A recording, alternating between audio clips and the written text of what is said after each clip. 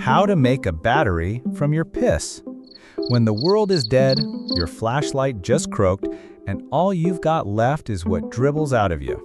The nights are long, the dark feels alive. Your last set of batteries died screaming in a busted radio. Good news, your body still leaks survival fuel. We're turning piss into power. Like this content? Hit subscribe and help me fuel more science adventures.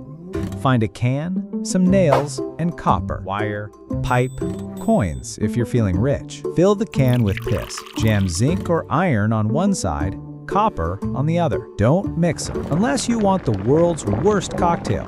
Hook the wires to something small. LED, radio, maybe that USB fan you hate. If it glows, congrats. You just turned pee into electricity. Urine is full of electrolytes, minerals, salts, ions. Sandwich those between two different metals and the electrons shuffle. That shuffle is electricity. Warm, golden, disgusting power. If the light works, you beat the dark with your bladder. If not, well, at least you stayed hydrated.